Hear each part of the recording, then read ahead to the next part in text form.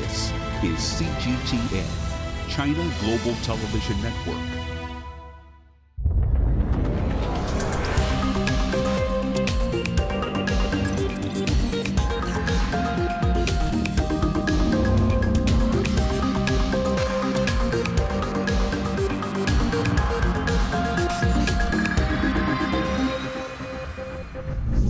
I'm Shini Somara in France, where they're hoping to recreate the power of the sun here on Earth. And I'm Emma Keeling in London, finding out how a Soviet-era treatment could cure one of our most aggressive cancers.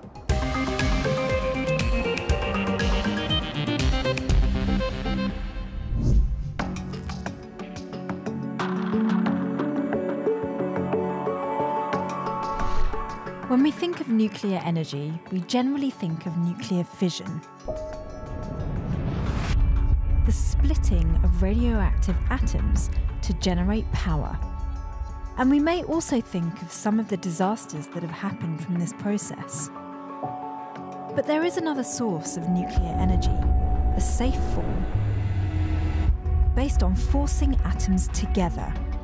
It's called nuclear fusion, and it's basically the same reaction that powers the sun and stars. Nuclear fusion is considered to be the holy grail of an unlimited supply of clean energy. So I've come to the south of France to find out how an international collaboration of scientists is trying to achieve that by recreating the power of the sun right here on Earth. 35 countries from around the world have come together to create a sustainable fusion reaction designed to produce more energy than it consumes. It's called ITER, which is Latin for the way. What is the ambition for this project? The ambition of this site is a research facility in order to demonstrate the feasibility of hydrogen fusion to contribute to the world energy supply, not just for a few decades or even a century, it's for millions of years for a population which will be above 8 billion of inhabitants. This is essentially one giant demonstration for the world for nuclear fusion. Never before in the world it has been demonstrated you could have what we call a burning plasma, which means a plasma which will be self-eating itself, as in the sun, as in a star.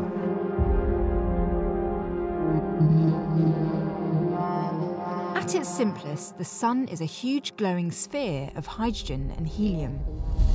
Its extreme temperatures strip hydrogen nuclei of their electrons, leaving the protons and electrons moving freely in what's known as plasma. Plasma is often referred to as the fourth state of matter. Because protons are all positively charged, they normally repel each other. But the sun's extreme temperatures and huge gravitational force overcome this repulsion and forces the hydrogen protons together, eventually fusing them into helium atoms. The new helium atom is slightly less massive than the ones that created it, with the missing mass released as energy. Because plasmas are a mass of charged particles, they can be influenced by magnetic fields, which is key to achieving fusion here on Earth. And that happens inside a containment vessel known as a tokamak, built to hold plasmas hotter than those found in the sun.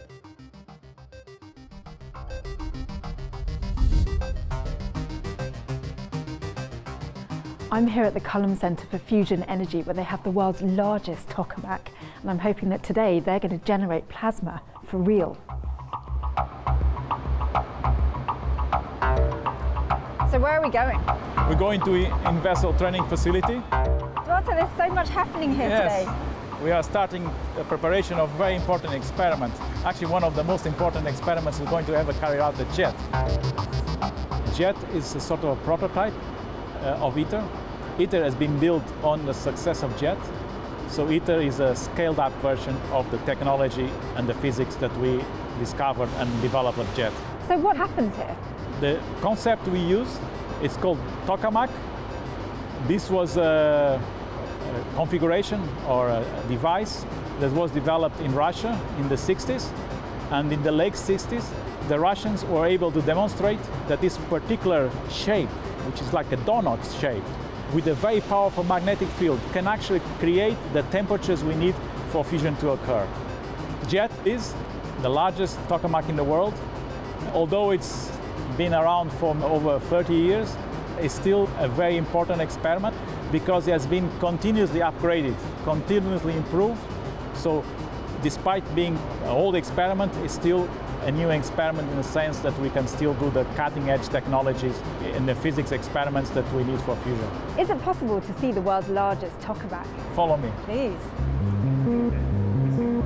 The tokamak is in constant use and shielded behind thick concrete doors.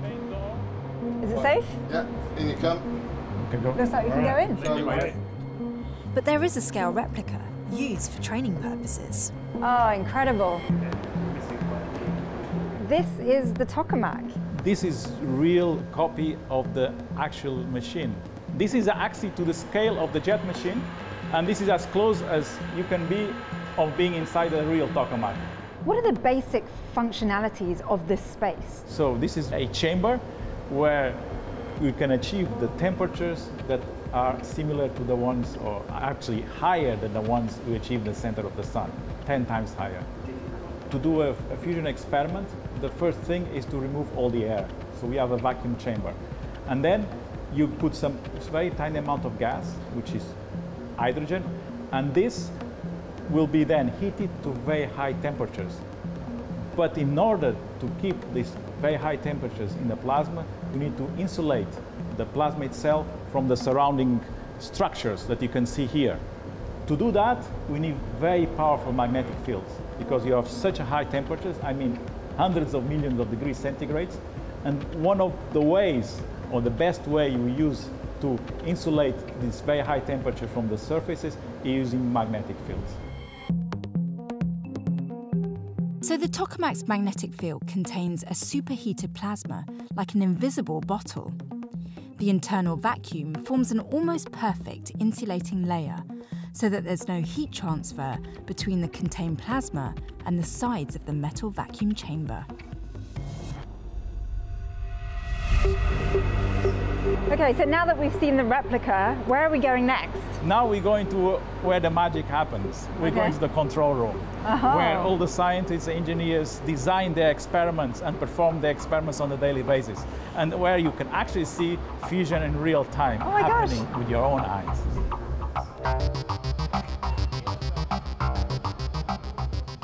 So this is a jet experiments control room. These are all the scientists that we have. It feels like Star Trek. It's like science fiction, but Yeah. it's not science fiction, Or a it's actually spaceship. science. And all of the scientists here are focused on one thing, the pulse, where they hope to create a plasma inside the tokamak. What's that sound? What you've just heard is the loudspeaker indicating that we start a new countdown. It's almost like launching a rocket. Yeah, especially with the countdown. So all the parameters have been loaded into the computer systems. The final countdown will be for the pulse to be triggered.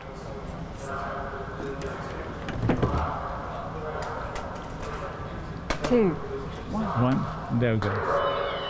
Now the experiment is ongoing. The plasma has not been launched yet, but the magnetic field is increasing. And you will see soon in one of the middle screens the value of the magnetic field increasing, and then we have the plasma. You can see the plasma running. Now the heating will go, and we'll start very powerful heating systems, and you can see the fusion reactions occurring in real time, and that was it, around 10 seconds. And all so the plasma, bright. yeah, extremely bright. And now it's the end of the plasma. That lasted all of 10 seconds. It's 10 seconds, but very, How was it? very precious 10 seconds. Yeah. A lot of information comes out of every 10-second experiment you do here. So I guess just in terms of the fact that it even happened is a great sign.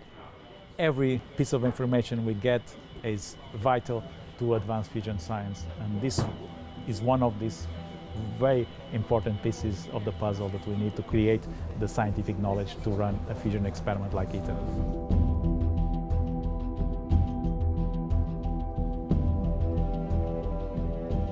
But how will all this work to one day provide power? An atom of hydrogen is made up of one positively charged proton and one negative electron. It also has 2 variants or isotopes. Deuterium has 1 proton and 1 neutral neutron. Tritium has 2 neutrons. In a fusion reaction, deuterium and tritium fuse to form a helium atom and a high-speed neutron. In a fusion reactor, the high-speed neutrons will be slowed down by a denser metal wall surrounding the reaction. This slowing will release heat, which in turn will produce steam, which will then drive turbines. ITER plans to begin its fusion experiments in 2025. If I was to say, we're going down to the first basement and then the second basement.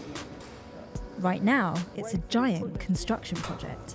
So here we come into the tokamak pit, and this is where you appreciate the scale of the tokamak. This entire space will be full from ground to ceiling with the tokamak. It will be a stainless steel vessel called the cryostat, which will completely fill the space on the outside. And then inside, it'll be super cooled down to 80 Kelvin, so nearly minus 200 degrees. And the entire tokamak will sit inside this space, so you will never be able to come here. So here, exactly where we'll be standing, will be extremely cold. And then just a little bit up there. Yeah, below absolute, yeah, almost absolute zero. And then as you just go up there in the middle, imagine it'll be 100 million degrees. So the temperature gradient between almost my hand and where we are is part of the challenge of making a tokamak work. One of the other things about fusion is, though, that making the plasma bigger makes it easier to control and easier to make the reaction. Because if you imagine you have a volume of plasma you're trying to heat, then the bigger you make it, then the better the surface area. So you lose less heat wasted. So the bigger you can make your tokamak, the easier it is to do fusion. So that's why the scale of ITER. The efficiency and performance of the tokamak is key, and that depends on how the plasma is created.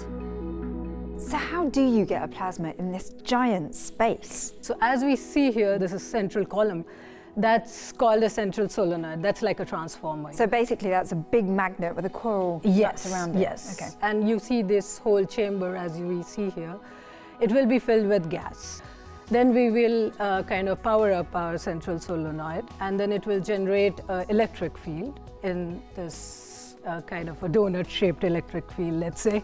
So you have a gas, you give some energy to it, the electrons will start to separate from this gas, and once these electrons separate, they will further gain more energy, and they will ionize another hydrogen, let's say, molecule, and that's how it will go on. It's a chain reaction, and you will finally get a plasma. This is a huge space.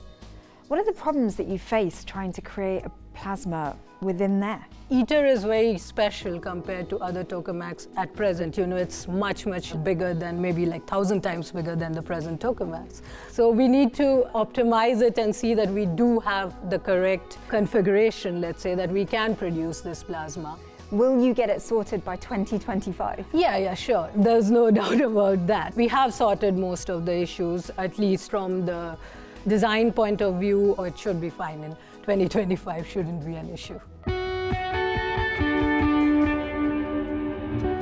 So the assembly hall will be the most busy place for the next 4 years as we put together and assemble the tokamak from all the pieces that are coming from around the world. The main tokamak building is made from reinforced concrete. Because of the strength, it has to be a very strong building, and also because it has to hold in the power of the tokamak and the fusion reaction. Whereas these are steel buildings, which are much lighter and quicker to build. I must say it's really magnificent to see it from this perspective, because I feel so small right now. It's still very much under construction, but we'll get a first chance to see inside. As you see, we're walking across a bridge because the whole of the tokamak building is isolated from the ground in case there's an earthquake. That is a long way down. It sits on about 500 seismic bearings, so the building is able to move freely without being shaken by the earthquake. And are we in an earthquake zone? Very little chance, but just in case. Just in case? Just in case, yes.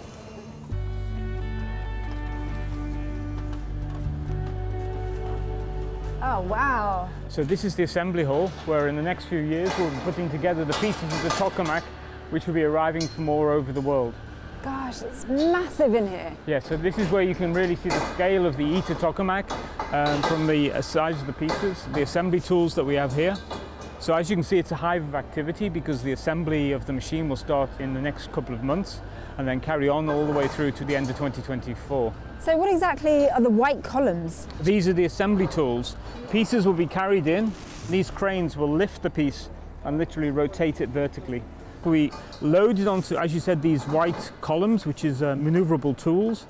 And then the vacuum vessel we put in the center, one segment like an orange.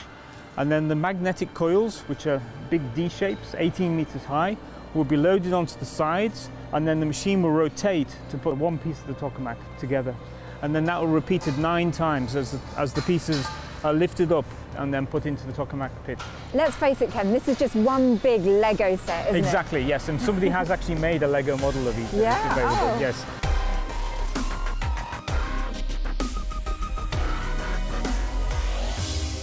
So where are we heading now? So we're going to the PF Coil building, which is a factory that's been built on site in order to make what we call the colloidal field coils. The PF magnets, or colloidal field coils, are constructed on site in their own building. Once complete, the tokamak at ITER will have the largest and most integrated superconducting magnet system ever built.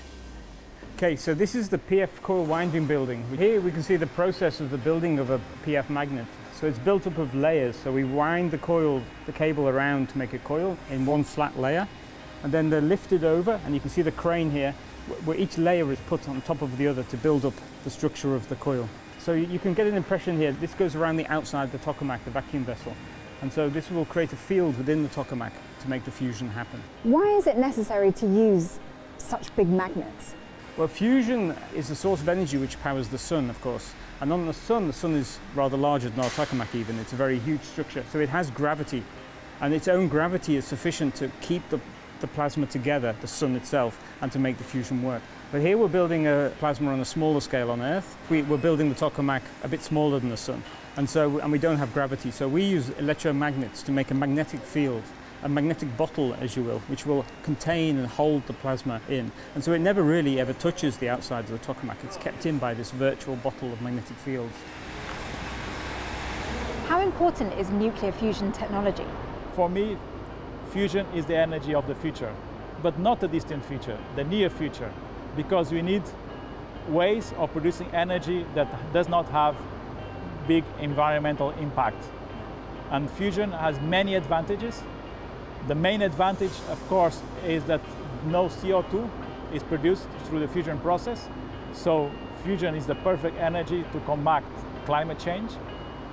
But also fusion is a much cleaner process compared with the other nuclear energy options. So it's basically these two benefits, clean and environmentally responsible, that makes fusion really an attractive energy source.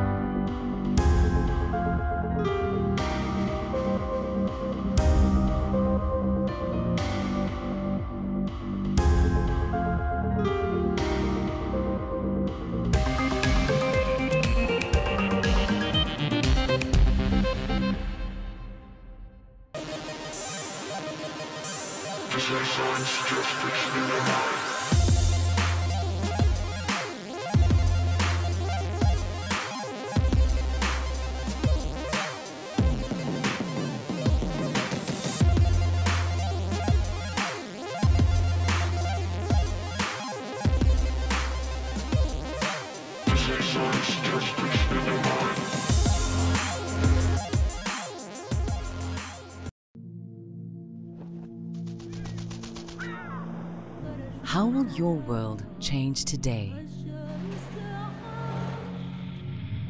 What happens here? What happens there?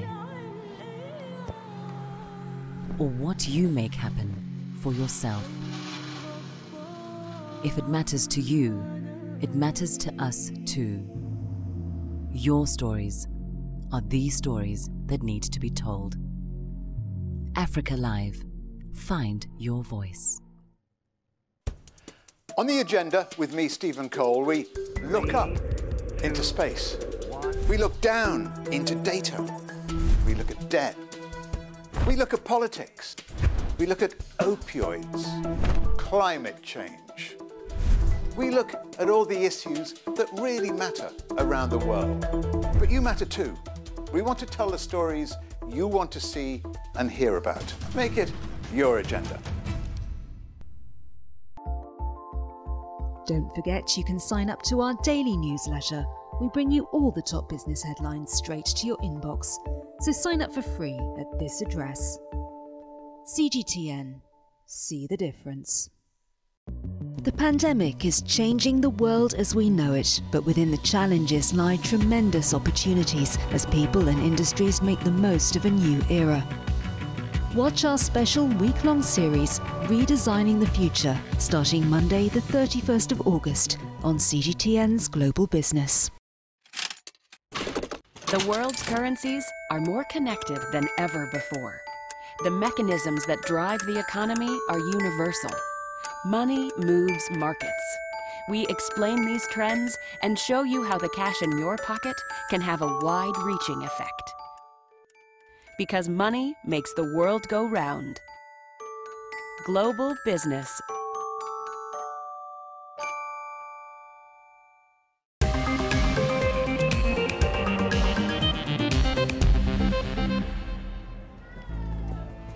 Good morning.